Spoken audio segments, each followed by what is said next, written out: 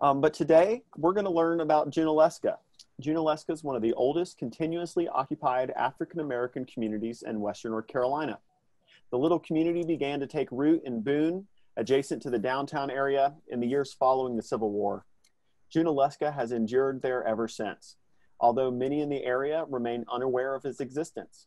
Generations have called Junaluska home and still do today. A new book of oral histories of members of the Junaluska community has just been published. It is the first ever comprehensive history of the community in the residents' own voices. The book, Junaluska, Oral Histories of a Black Appalachian Community, was released by McFarland Publishing, a leading independent publisher of academic nonfiction, on Juneteenth, 2020. The book is co-edited by Dr. Susan Keefe and the Junaluska Heritage Association. The Junaluska Heritage Association was formed in 2011, and it is a community-based organization dedicated to preserving cultural heritage and protecting the neighborhood in Boone, North Carolina. Land and home ownership have been crucial to this community of closely interconnected extended families and neighbors. Junaluska's church is one of a handful of African-American Mennonite Brethren churches in the United States. The Boone Mennonite Brethren Church has provided one of the few avenues for leadership in the local Black community through the years. The book is comprised of 36 life history narratives adapted from interviews with residents born between 1885 and 1993. And it offers a people's history of the Black experience in the Southern Mountains. Their stories provide a unique glimpse into the lives of African Americans in Appalachia during the 20th century and a community determined to survive into the next. And just a little bit more about our speakers. Dr. Susan Keefe is a professor emerita of anthropology at Appalachian State University, where she taught for 38 years. Her publications include 7 books and monographs and over 40 articles and chapters in professional journals and edited books. Dr. Keefe began her work in Junaluska, the African-American neighborhood in Boone, in 1989. And she also has worked with the community most recently as a member of the Junaluska Heritage Association and co-editor of their book, Junaluska, Oral Histories of a Black Appalachian Community. And she has called Blowing Rock her home since 1978, but currently has been in California since COVID. So thank you for joining us from the other side of the country, Sue. And then Roberta Jackson is facilitator for the Junaluska Heritage Association. And she's a lifelong resident of the community and a graduate of Appalachian State University. She's worked in the physical plant department at ASU for 30 years. And Roberta is secretary of the Boone Mennonite Brethren Church and serves as a member of the Watauga County Library Board, the Appalachian Regional Library Board, and the Digital Watauga Board. So please join me in welcoming Roberta Jackson and Dr. Sue Keefe. Thank you. Thank you, Willard. I thought I would start out speaking, and let me see if I can get a better view here. There we go. Okay. Thank you for having us. We're real pleased to be here. And I wanted to start out by just kind of giving a little background of how I ended up on this project. It's been a long time in the making. And so it's kind of an interesting personal history for me. I came to Boone in 1978 and became a member of the anthropology department at ASU. Prior to that, I had done research with Mexican-American communities in Southern California. So I was interested in ethnicity in general in the United States. And after I got tenure and had sort of established myself in the department, in 1988, I wanted to find a project that my students could work on. And so I had heard about the Junaluska community. It was only a few blocks from town. And so I thought it might make an interesting project for students to get involved with. So I got a College of Arts and Sciences grant for that summer in 1988 and employed two of my very best students, Marie Braswell and Marie Mackey, to interview residents in Junaluska. They interviewed 27 people. And I started to get to know a little bit about the community myself, doing some participant observation. I started taking field notes. I attended the Boone Mennonite Brethren Church and got to know some of the residents. And then in 1993, the town of Boone condemned the historic Methodist Episcopal Church, the Black Church, the one that was built in 1898 in the community. It had lost membership and was closed by the Methodists in 1986 and had fallen into disrepair.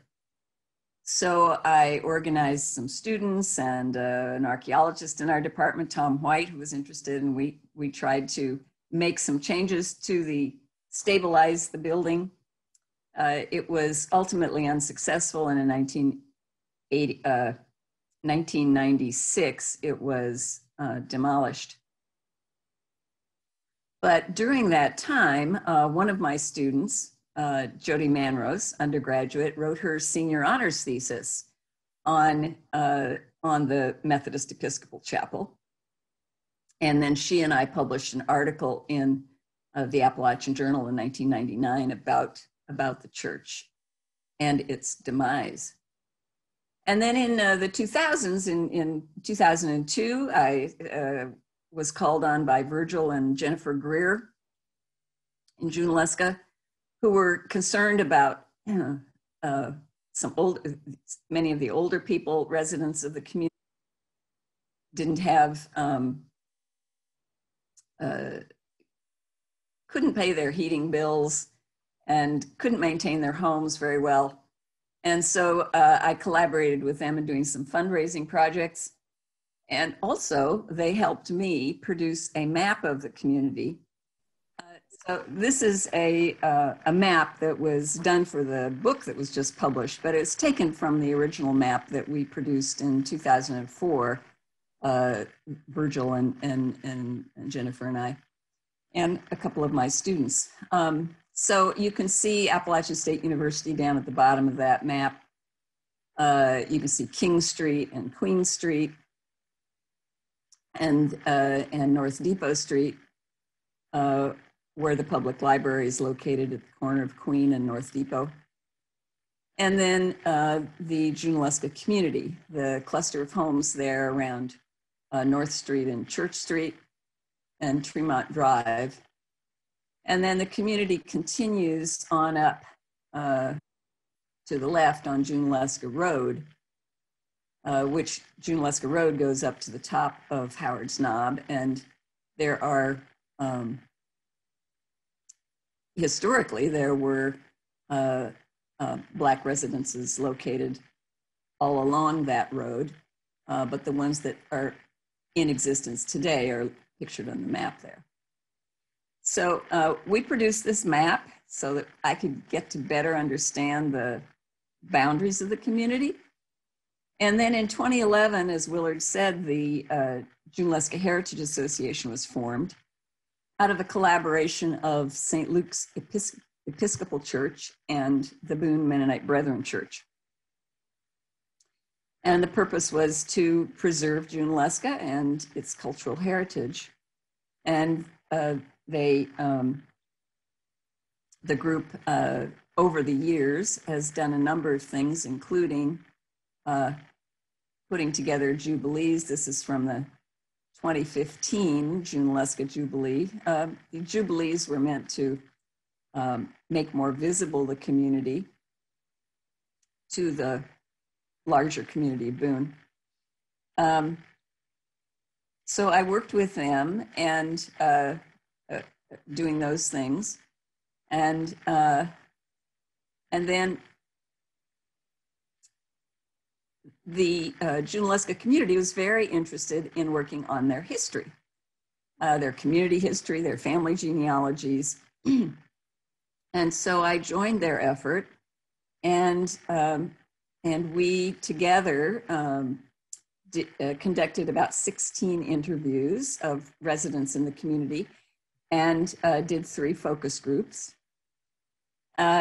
And so the book contains narratives based on the interviews from my 1988 students' interviews, the ones the Junaluska Heritage Association and I conducted recently, and then also 27 interviews that came from the W.L. Urey Appalachian Collection at ASU, which houses a lot of interviews, historic interviews, and the 27 interviews that we collected from there were primarily done by Dr. Winston Kinsey, who was in the history department at ASU. So all of these interviews were collected together and form the basis of most of the book. So the success of the book comes from my long-term collaboration with the Junaluska community on projects of mutual interest, and our developing trust in one another in terms of trying to understand the history of the community. So I just want to turn things over now to Roberta, who is going to tell us a little bit more about the Junaluska Heritage Association, which we often refer to as the JHA. Roberta? I'd just like to say we appreciate Sue and all that she has done to make us known to the town of Boone and the surrounding areas, because it wasn't until recently, I'd say 2011, that I realized that there were a lot of people that didn't know that our community was here, and that it was part of our goal to let people know we're here and we've been contributing for centuries. So the first thing I want to talk about is our mission. Our mission statement was to collect, curate, and celebrate the cultural heritage of the Junaluska neighborhood of Boone, North Carolina. And then I was going to just say some of the things that we've done since 2011. We always like to have a project that's always ongoing that keeps us on our toes, I guess you'd say. And I've got 5 or 6 sheets of paper of all the things we've done, so I'm going to try to narrow them down a little bit. The Junaluska Heritage Association, a community-based organization, was formed in February 2011 to help preserve Junaluska's rapidly vanishing cultural heritage and to assist in preserving and growing the community itself. Members of the community, along with members of St. Luke's Episcopal Church, participated in a 2-day-long workshop on race, racism, and community building in September 2012. This was at the Mennonite Brethren Church and at ASU's library in 2014. These workshops were led by our Reverend Jim Abbott and others from the Asheville area. In between those 2 sessions, there were only half-day workshops for the 2 separate communities. St. Luke's and Reverend Cindy Banks began a social justice training group that used these sessions as part of their bi-weekly meeting during 2013 and 2014. We also have a website that really needs to be updated, but you can find it, and if you'd like to know where to find it, look up junaluskahistory.org. Okay, and residents of the Junaluska community jointly created a community quiz with individual blocks commemorating memorial events in the life of residents. This beautiful and meaningful quiz now quilt now hangs in the Boone Mennonite Brethren Church in the heart of the community. We also created a large banner with a brief history of Junaluska and photographs of many residents from days gone by, and it hangs on permanent display in the Watauga County Library. The library has also provided a permanent JHA file drawer where we are compiling information about the community and our organization to be available to the public. We know because of COVID-19 that there has been some, I don't think the library is open to the public, available like it was, but that file cabinet is there. And if you're ever in there, ask them where it is and they'll show you. In March 2013, the Junaluska Heritage Association was part of a program of the Appalachian Studies Association annual conference at Appalachian State University in Boone. The title of the present panel presentation was The Junaluska Heritage Association, a Black Appalachian Community Studies Its History. Panel participants included Dr. Keefe, moderator of the ASU Department of Anthropology, and Junaluska residents Lynn Patterson, Roberta Jackson, Carolyn Grimes, and Sandy Hagler. Junaluska has also participated twice in the popular and well-attended Boone Heritage Day events held on a yearly basis in September. I don't think that was held last year or the year before, but we enjoyed being a part of that. The community was featured in a documentary entitled The African American Experience in the High Country, which aired on SkyBest TV and was also in November 2014, one of the final screenings of the 8th annual Alexandria, Virginia Film Festival. This festival presents a diverse and imaginary array of films, feature film, documentaries, and shorts by U.S. and foreign filmmakers, and we were glad to be a part of that.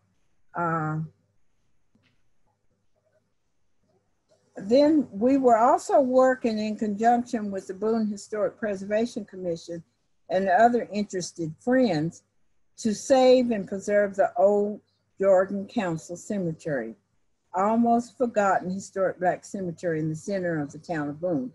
And we have worked on this, I don't know how many years, I'm sure Sue would remember, but we finally got this accomplished with the help of ASU, the town of Boone, a lot of interested people raised the money and had a monument put there in the old city cemetery.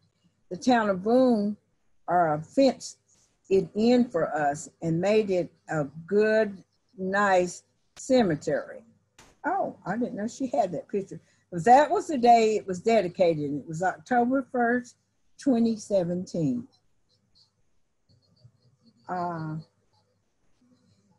In January of 2014, we purchased and donated 3 books on African American genealogy research to the Watauga County Library and the Belt Library at Appalachian State University. So if you're interested in using those research books, just ask at both of the libraries. They should have them. We were also the topic of a feature article in Western North Carolina Magazine's January, February 2014 edition. I'm going through these because we've got quite a few. On March 26, Roberta Jackson, facilitator of the Junaluska Heritage Association, and her daughter Lynn made a presentation to the Boone Kiwanis Club about Junaluska and its history. On December 10, 2014, an exhibit about the Junaluska community compiled by students of Dr. Andrea Burns' Introduction to Public History class was unveiled in ASU's Belt Library, and it was a great exhibit. It was there through April of 2015. Now, I'm going to stop because I could go on forever. But our current project right now is signage for the cemetery, the Black cemetery that's being used now. And it's located on the west end of town, but there's not a sign there. So we're in the process of getting that done. And we have some really good people in our association that works to get these projects done. So I don't know whether it'll be finished this year or not, but we're working on that. Oh, and I forgot, and I'll let you go with all this. There is some signage that the Historic Preservation Commission was responsible for having a sign marker done for the Junaluska community. Right now it's on order, and I'm not quite sure when it will be here. But once it's here, we're going to have a ceremony and install that marker right at the hill, right at the street below Junaluska. So we'll keep everybody informed. If you'd like to come, we'd sure be glad to have you. Thank you, Sue. Thank you, Roberta.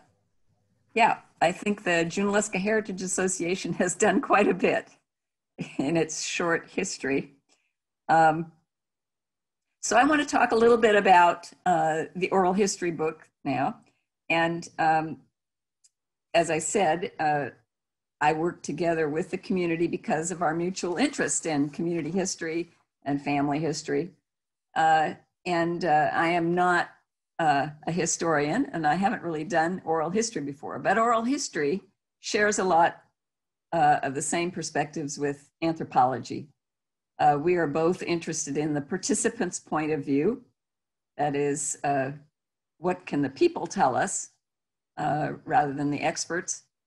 And secondly, we're both interested in narrative. We're interested in telling a story about people's lives in a way that's meaningful to them. So I could contribute my experience with editing and in the publishing world. And the community members, of course, had a deep knowledge of their community and their history. And so our common goal was to bring greater visibility to Junaluska, as Roberta was mentioning.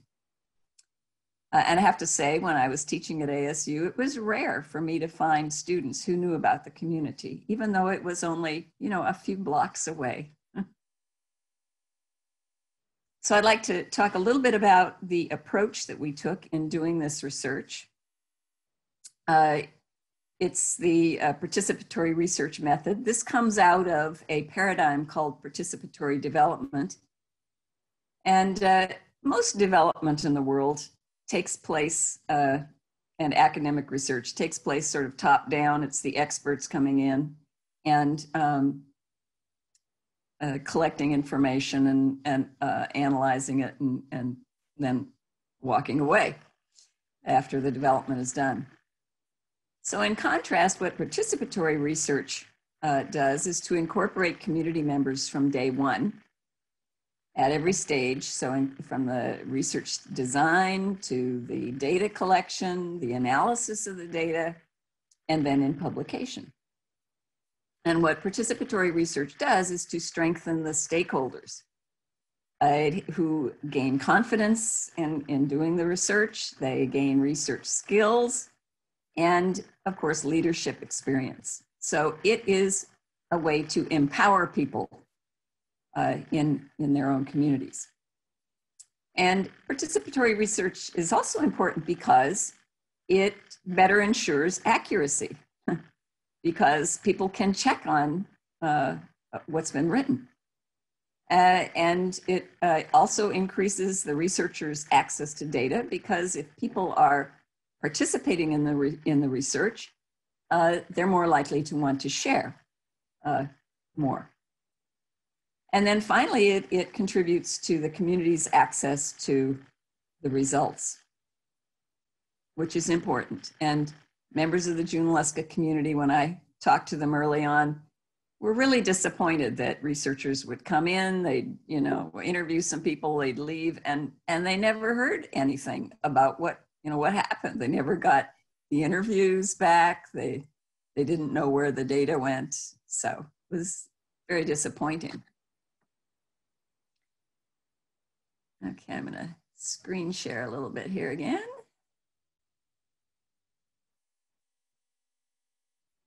So this is the cover of the book, and it has the community quilt that Roberta was talking about that was made and is hanging in the church. It was made in 2014 by members of the community. So I want to just describe briefly what the book entails. It has a brief introduction by me, and then the 36 life history narratives, which are the bulk of the book. And those are from people who were born between 1885 and 1993. So the book really covers over a century of life in the Junaluska community. And so it's a pretty impressive picture of what went on in the community during that time. So it was conceived at the beginning as a community history by community members, with me as one of the editors, assisted by the JHA, who are co-editors. And because of the process, the community really sees it as their book, which it is. It fosters community pride. It fosters their own self-identity. And by working on the book, they've come to better understand who they are. And of course, it allows them to pass on this knowledge to their children and grandchildren, which is extremely important to them. So I want to say a little bit about the writing process. We began really working on the book in 2016 when I brought together the interviews that we had done recently, along with those others interviews that I mentioned, and made sure they were all transcribed. Where there were multiple interviews for a single resident, I collapsed those into a single life history narrative.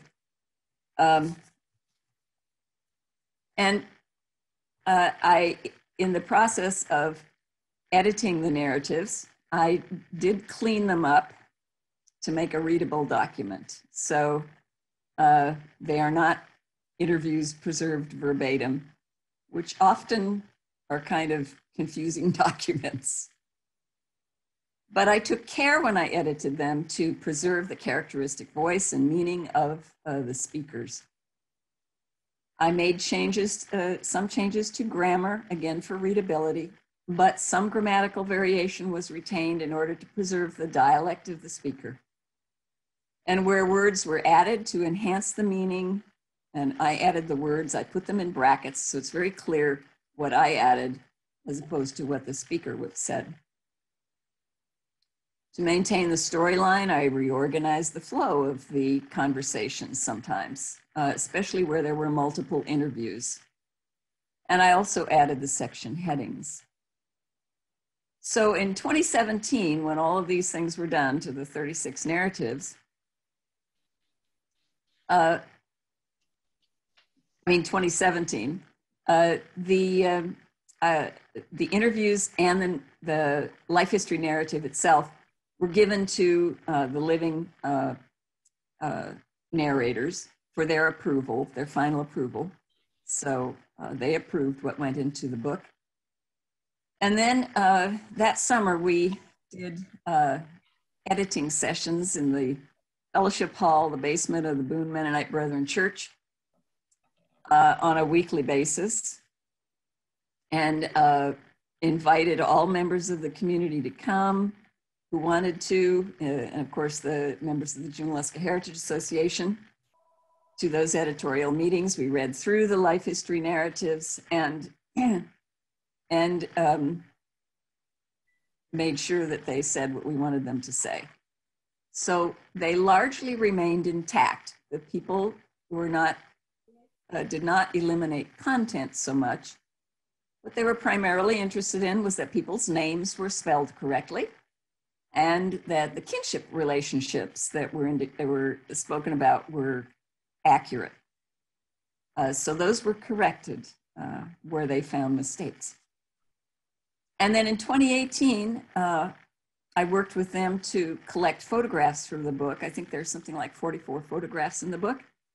And these came from residents' own personal photograph collections, from the Junaluska Heritage Association photograph files, from Digital Watauga, which many of you might know is a website with photographs, historic photographs from Watauga County, and also photographs from our own Lonnie Webster, who is a resident of Blowing Rock and who took photographs at a number of the events that we hosted in Junaluska.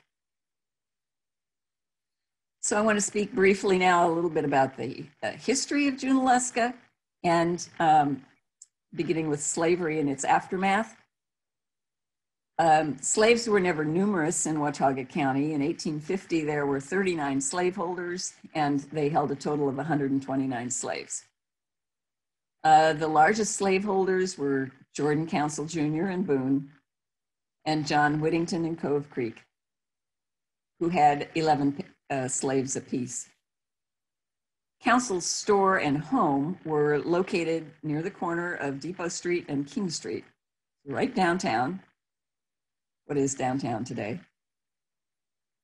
And Junaluska is located, of course, on the hill above that. So very close. Let me share a photograph. This is a 1954 photograph from Digital Watauga of the town of Boone. And you can see downtown at the lower part of the screen. You can see Depot Street going up the hill on the right-hand side. And then the cluster of homes to the left of Depot Street is where Junaluska is. And the large white building at the top of that cluster of homes is the Boone Mennonite Brethren Church. And then off to the left on the photograph is the historic Methodist Episcopal Church that was demolished right next to the water tower there. And then Junaluska Road is, you can see, going up the mountain at the top. And you can see that above Junaluska was, Howard's Knob was largely clear cut and consisted of farmland and agricultural fields. So after emancipation, many former slaves in Watauga County became sharecroppers, and some of them were allowed to clear land and keep a portion, and others bought land. Of course, property around the turn of the 20th century was very cheap at that time, especially on the hillside, which was considered undesirable for farming.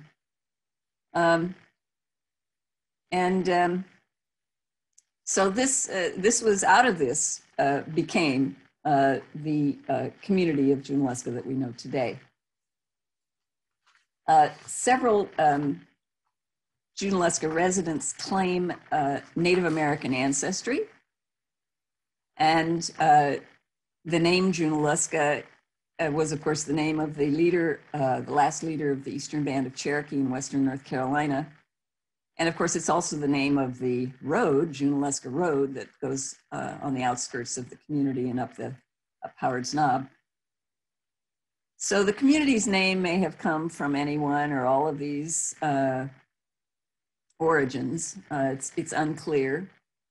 The residents of Junaluska refer to the community as the hill and the mountains. So the hill is the cluster of homes that you see in the photograph.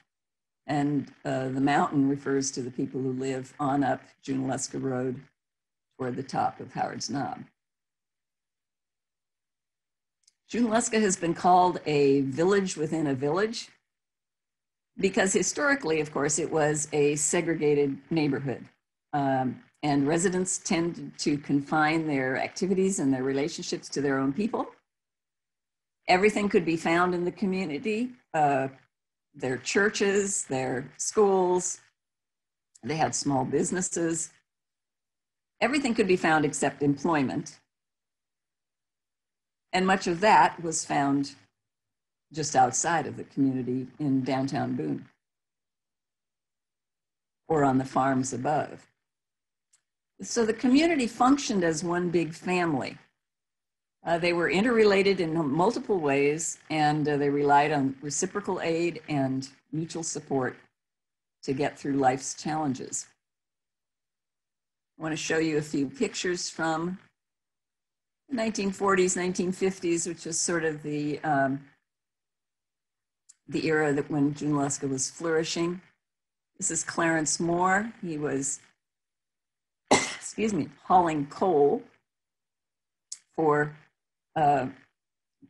which I believe he got from Reverend Rhonda Horton's coal and ice business on Depot Street. And he lived in the Bethel area, I believe. So he was delivering coal to many places. This is the chocolate bar. The building where that housed the chocolate bar is actually still in existence. It's across Depot Street from the public library. It's now used as it's a cement block building used as a storage facility for Austin and Barnes' funeral home. Although it's called a bar, liquor was not served there. But this is a picture of a celebration that was being held as a fundraiser for the local baseball team, the Mountain Lions. And this is a picture of the Mountain Lions baseball team. So in the 40s and 50s, this was the heyday of local baseball teams, and there were a number of local baseball teams in Watauga County, and the Mountain Lions played both black and white teams.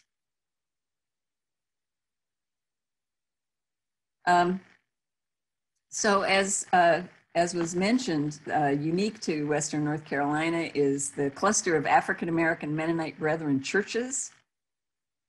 The Mennonite missionaries came to the region around the turn of the 20th century, and established an orphanage and a school in Elk Park, North Carolina.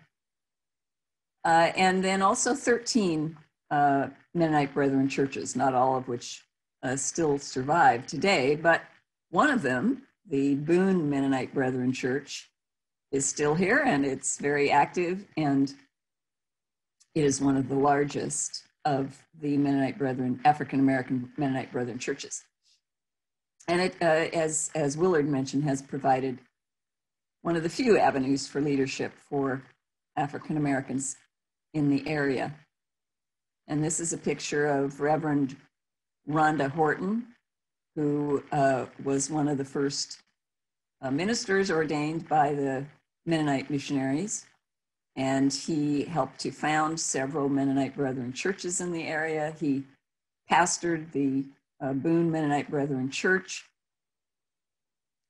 for many decades, and he was the moderator for the African American Mennonite Brethren Conference in Western North Carolina for 36 years.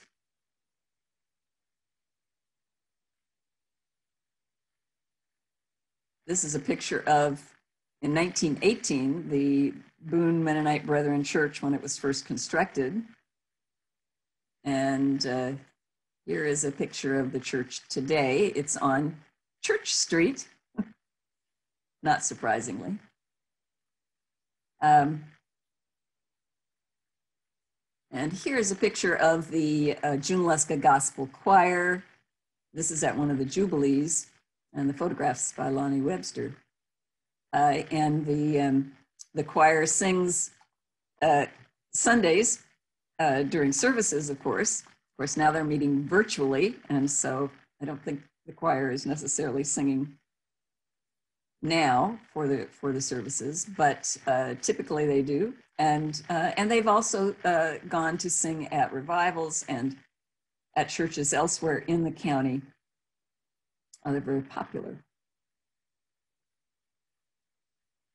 So now I want to turn things back over to Roberta, who's going to read from a couple of the life history narratives from the book. And I believe the first one that she's going to speak about is, read from, is Reverend Rhonda Horton. Thank you, Sue. When I looked through the book to decide who I would read about, I picked two of the people that I really remember, really loved, that are no longer here.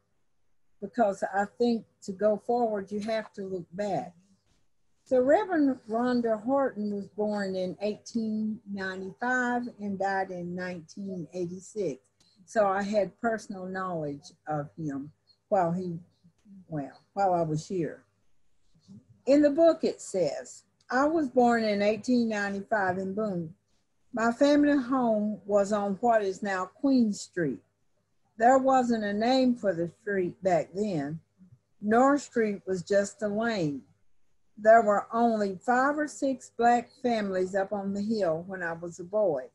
The families of Elbert Horton, Bob Shearer, Troy Council, Gus Horton, Emmer Horton, and my father, June Horton. All Boone had was Main Street, now King Street, and a short street down towards the Teachers College that ran down by the bus station, which they call Back Street. Main Street was just a muddy road with no pavement, and the sidewalks were plank. There were just 4 or 5 little wooden stores there on Main Street, including the Dime Store and Belk's department store. There were 2 hotels, the Old Pritchard Hotel and the Blair Hotel. There was a 2-story brick building rooming house where Boone Drug stood. All the rest of the land around there was just farmland, pastures, and corn patches. Then he said, Boone in the earlier 20th century. I remember when they first began to put gravel on the streets at the close of World War I, because I helped haul and lay that gravel. We were using horses at the time that had been sold by the Army when the war ended. The gravel came from the Cranberry ore mines in Avery County. They shipped it here on the Tweetsie Railroad.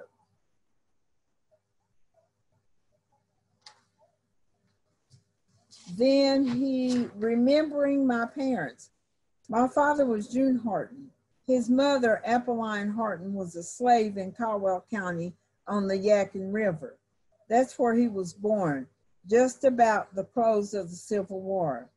His mother died when he was a little boy, and he was brought to Watauga County and raised by his oldest brother. My mother was Betty Grimes, and she was born in Boone. Her mother was not a slave. She was born in this vicinity, and she was never counted in the census as a Negro. My grandmother's name was Polly Grimes, and she was just about as white looking as anybody.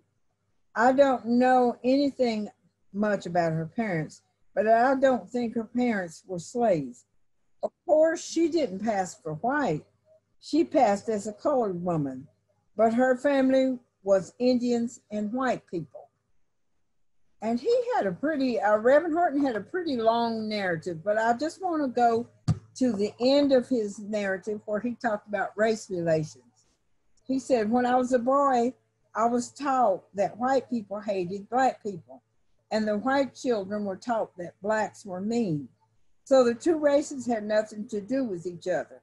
Once integration came along, the children of both races found out their parents had misled them. Now it's the parents who have the problem in adjusting. Martin Luther King Jr. was one of the greatest men who ever lived in America. I admire the spirit with which he went about the job and took the pressure. In the old days, even if a black person had a good car, he could not easily go where he needed. A filling station operator might not sell him gas, and he could not eat in a restaurant. Brother Siemens and I went to Kansas one time, and this is Brother Siemens from the Mennonite Church. In Nashville, Tennessee, the white Texaco operator told us that the restrooms were out of order, but when we went in, they were in perfect order. We learned in Jim Crow days that you could get service at a standard oil station, an Esso station. The Reverend Siemens would not go back to a Texaco station. He was against segregation. The Reverend Siemens drove us to California in the 1950s. We couldn't get anywhere to spend the night, so he outsmarted them. He would drive up to a hotel and go in and get a key. Then we'd all join him in the room and leave early the next morning. We traveled a lot, and we had to ride in the back of the bus and train too. Our train car was never clean. Black people were crowded into a little waiting room in the station, while the whites had a big place to sit. When we stopped at a restaurant, Reverend Siemens had to eat out in front with a linen tablecloth, and me and my wife had to eat in the kitchen on a newspaper spread on the table. But we were both charged 65 cents. I had a white friend who was a fox hunter. I told him, paint your face back and try to cross America. This fellow told me that he was opposed to Martin Luther King's marching in the streets and he ought to be in jail. I realized that this man was not really a friend. But when people saw segregation coming, they accepted it. It was much better here than in Atlanta, Georgia. We went there for a race relations meeting in the 1960s. People were surprised to hear that things were rather good in Boone. And then the next person, and her life history is a lot shorter, that impressed me was Gertrude Folk. She was born in 1892 and died in 1974. I was born in Jefferson City, Tennessee. I don't recall my age. I don't tell my age to everybody, but I was born in 1892. My father's name was Jerry Talbot and mother's name was Mary. There were 6 of us in the family. My 4 sisters are Clemmy, Carrie, Adele, and Anna. There's just 3 living now. My parents weren't slaves, but my grandparents were. My parents never went to school. Back in those days, they didn't have the chance. I don't remember anything about my grandparents. Coming to Boone to teach, I went to Nelson's Murray School, a segregated high school, right across the street from Carson Newman College in Jefferson City. When we had programs, our president would invite someone from Carson Newman to make a speech, or people like Daniel J. Whitener, former professor of history and social studies, Appalachia State Teachers College. He used to come up there and make speeches, and he'd have extra programs. I attended college at Nelson Mary. They just had 2 years then. Mr. B.B. Daugherty was the one that got me to teach in Boone. We all went to a conference in Johnson City, Tennessee, and Mr. Daugherty was one of them on one of them committees. He asked for someone to teach in Watauga County. When I came to Boone in 1918, they said I had to take some tests. Well, I went down to his office, and when I got down there, we talked just like we're talking now. So he kept talking, and he talked and talked about the schools, and then I was done for the day. And I said, Dr. Daugherty, when are we going to get my test? When are you going to give me my test? He said, I done give it to you. He said, while I was asking you all them questions, that was the test. I thought I'd have to take it on paper. Then after about 3 or 4 days, he gave me the chance to teach in Beaver Dam, North Carolina. Thank you.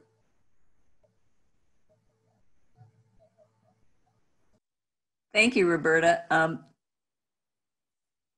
Let me also just end with the fact that the book is available from on Amazon and Barnes & Noble, and also at the publisher's website, McFarland Books. It's up there on the chat, mcfarlandbooks.com. So if you're interested, there should be plenty of copies available.